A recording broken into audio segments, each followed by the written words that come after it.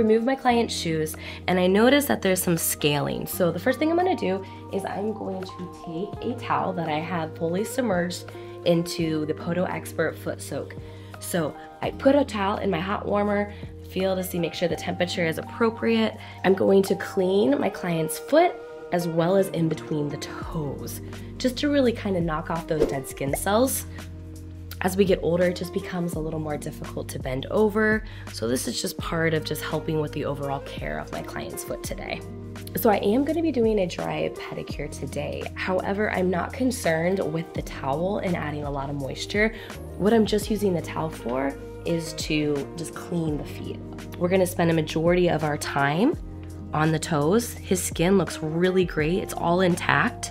I saw this little mark right here, which my model told me was from this little kind of like blood blister right here is from the shoelaces being tucked into his shoes. So I'm gonna make sure to avoid that.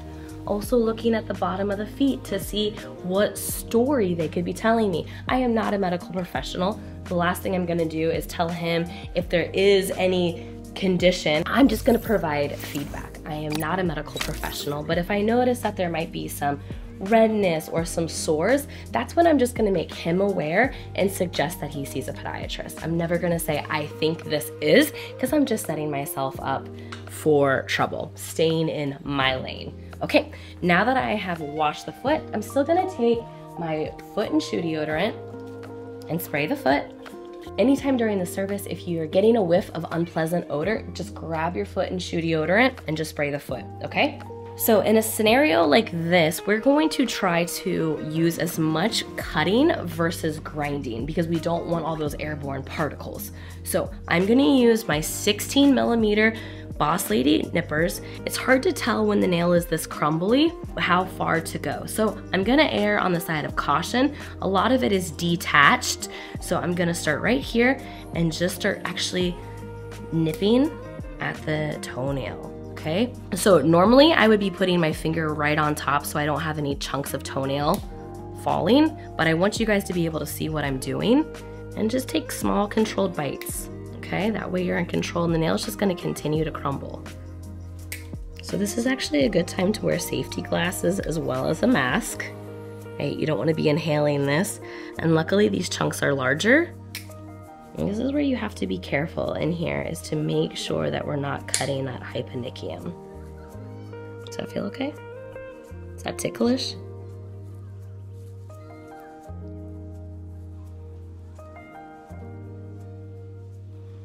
Okay. So with the hyponychium, it's just skin right underneath the nail bed. And if you accidentally nip it, it will bleed, like a lot. So we want to be very conscientious of that, because as the toenails start to change and form, that nail bed is also changing as well, right? So the nail plate might start to look like involuted. You might have something like this that's starting to look kind of trumpety, is that the nail bed is also it's growing with the nail, right? Because the nail bed is underneath the nail plate.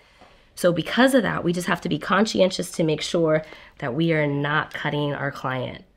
So less is more.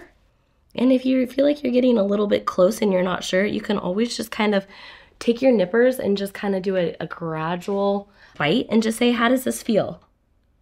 How's that feel? You can't feel it. Okay, so then I know that we're good to keep going, right? You might be curious of why somebody's nails start to turn like this. Well, shoes have a big factor in that. So when you constantly have constant pressure, depending on what the shape of the shoe is, your feet are just all pushed together, okay? So when you're working on toenails like this, it's really important to make sure that you're working with a rolly chair. It makes it a lot more easier to get around the toes quickly. And I like having my client up so I can keep my back as straight as possible. So when you start getting hunched over or working from the side, that's when your job, it just becomes really difficult. So you're gonna cut as much as you can. And remember, toenails like this don't happen overnight. So do what you feel comfortable with in removing, okay? Try to remove as much as you can with your nippers and then jump into using an e-file. You're gonna have a lot more airborne particles when you're using an e-file. Now, at this time too, I did not put a mask on and I did not have any eye protection. So make sure you also have that on as well. Super important to protect yourself. Okay, so this is what I have down to. This is what you want to be really careful of. Right there, that little piece. And you can see how this toenail was rubbing into the side. So now we're gonna go in and we're actually gonna start to debulk. So the best bit for that is our tapered pedicure carbide bit. I'm gonna run it at high RPMs and I'm just gonna start to thin down this thick toenail. So with carbide, we work in one direction. I'm not running the bit back and forth. Carbide is not meant to be rocked back and forth. So the toenail is going just to start to crumble. And it's normal to see our elderly clients with thicker toenails. This is super common. And the reason for that is as we get older, our bodies, our circulation to our toes isn't as fluid. So that means that the keratin cells build up and they get thicker because they are not growing as quickly. So I'm just doing some dragging method and thinning down this toenail, and you can just see it crumble. So when I'm working on my guests, I would use a vacuum system. Because we are recording today, it makes it difficult to be able to talk. But very important that you're not breathing in these airborne particles. Protecting yourself and your guests are extremely important. How's that feel? Is anything digging in there? Right there? I can tell you used to have ingrown toenails. How about here? How does that feel? Okay.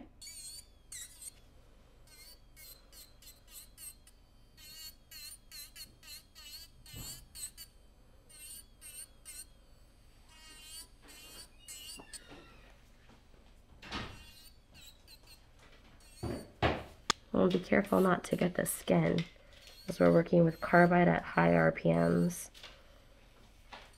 So you really want to keep that barrel right on top of the thickness.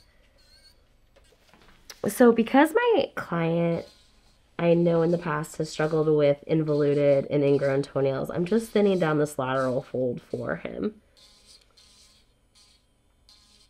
He tends to wear shoes all day long, except for when he's sleeping, so I just want to make sure I'm thinning that out so that there's no poking or discomfort.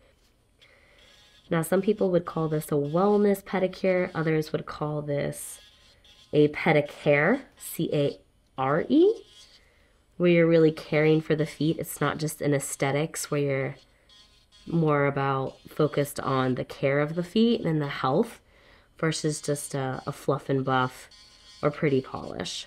Like, we really want to get his feet feeling and looking good. And then providing that care. You know, now that it's been brought to our attention, it'll be way less work when he comes back. Okay, then I turn my e-file in the reverse direction. And I'm going to do the same thing on the right side. And I'm just grinding down that nail so that there's no discomfort.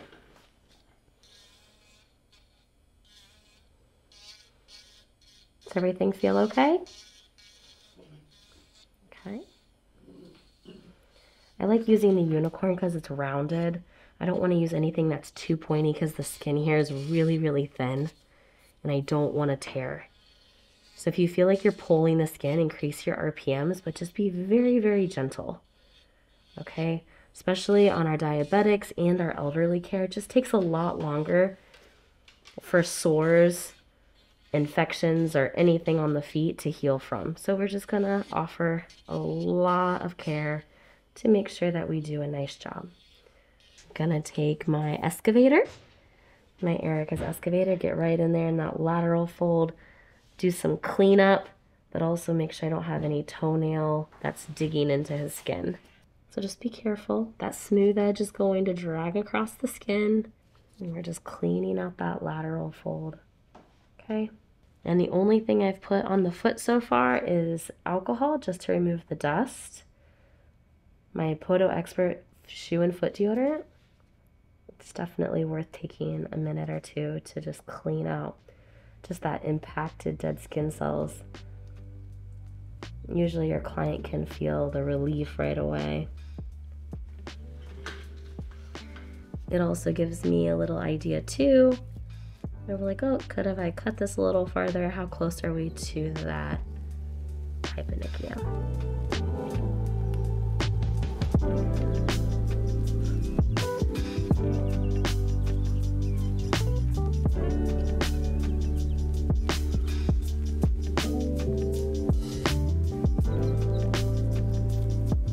I don't put any softener on the toenails because they're just really crumbly and moist anyways.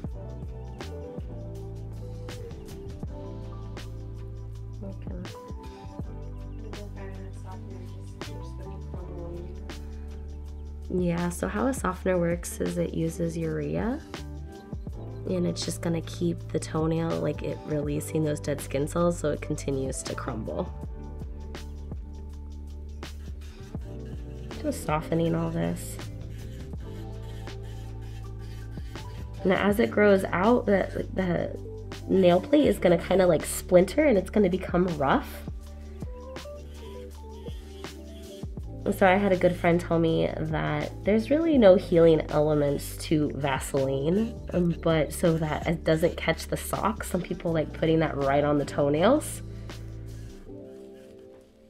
But you never want to put that in between your toes or on the bottom of your feet because it's occlusive, and that means our feet won't be able to sweat and do what they've naturally been created to do. We don't want to block that up because if our feet are trying to sweat and it can't get through, what's going to happen is the skin is going to start to break down, which can then lead to infection.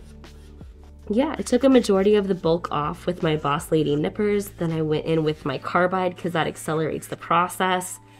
Carbide at high speed, and now I'm just like refining it and smoothing it down with the diamond long and lean. I totally love this bit. I think it's probably my all-time favorite bit for toes. Honestly, in this case, I could have used the medium or the coarse. This is just what I had available. Probably looking back at it, I would have got the coarse out because it would have just increased it would have just made my service time quicker. Okay, let's go ahead and take a look. And he's ticklish. I'm really happy with how these toenails turned out. How do they feel? You feel pretty? They feel good. They feel good? Yeah. They feel great? Great. Great. We're going to dance out of here? Probably will. All right, that's what I like to hear. So we're going to dance on out of here, but let's go ahead and recap really quickly what I did. First thing I did is I cleansed and exfoliated the foot to help just clean it and to remove some of those dead skin cells. It's a lot harder for our elderly to get down there and to really clean their feet, so why not do it? Then I took my Boss Lady nippers, cut down as much length as I felt comfortable. Then I jumped in with my carbide pedicure bit and took down the bulk.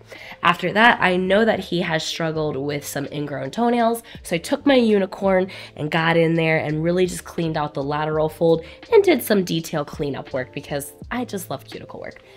I finished the service with my long and lean. I could have used medium or coarse. I had a medium on clean, so at about 13,000 RPMs, I just softened all of the toenails so that I didn't have that raw edge that the carbide had created. Did a little bit of shaping with my hand file, but really when you're working at that kind of RPMs with your long and lean, you can use the top of that bit just to kind of do any last minute shaping.